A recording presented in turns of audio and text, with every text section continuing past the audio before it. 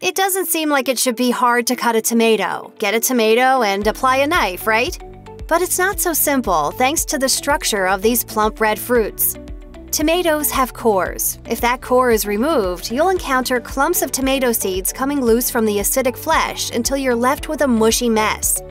So how do you cut a tomato the right way for neat circular slices to lay across a sandwich or firm little wedges to add a little color to a salad? Well, one reason you may have been ending up with a cutting board that's a mess of tomato guts is if you're using the wrong knife. There are many different types of knife, which I'm going to list for you right now. This is very interesting. What you want is something with a serrated blade, the kind you find on steak, bread, or boning knives. You can use a straight blade, but if you do, make sure it's extra sharp or it won't get through the tomato's relatively tough skin.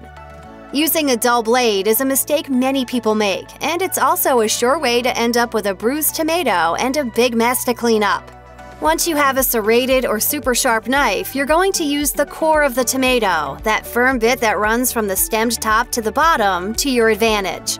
If you want to cut tomato slices, the kitchen recommends situating your clean, destemmed tomato sideways on the board and then trimming the top away. Make your slices as parallel to that as you can, with whatever thickness you prefer.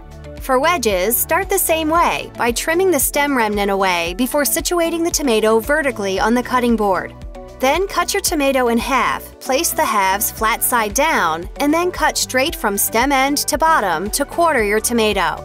If you want smaller wedges, simply repeat the process and make them eighths. Just make sure you're always cutting vertically through the core to keep the wedges well structured.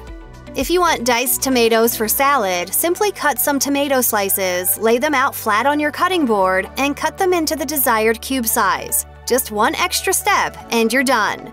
Of course, there are definitely more ways to cut up a tomato, and if diced, sliced, or wedged isn't what your dish is calling for, then use some creativity. But follow these basic techniques for tomatoes that are always well cut.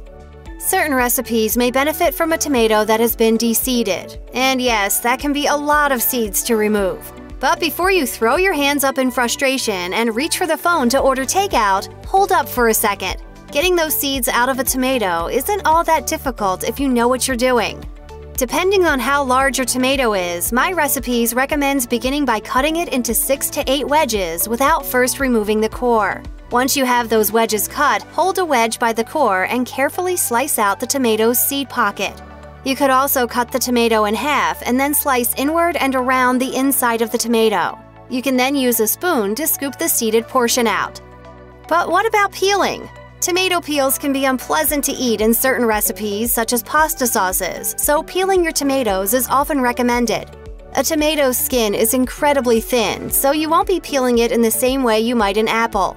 Using a sharp knife, slice an X onto the bottom of each tomato and place them in a colander. Then boil some water and pour it over the tomatoes, which will loosen up the skin. After that, you can easily peel the tomatoes, starting at the X. Then you can dice and slice away. With the right knife and the right technique, you'll soon be cutting your fresh tomatoes perfectly every time. Then you can put them to good use in tons of tasty recipes. What do you want on it? Oh, just tomatoes is fine. Just tomatoes? Just a tomato sandwich? Yes. Check out one of our newest videos right here, plus even more mashed videos about food prep techniques are coming soon. Subscribe to our YouTube channel and hit the bell so you don't miss a single one.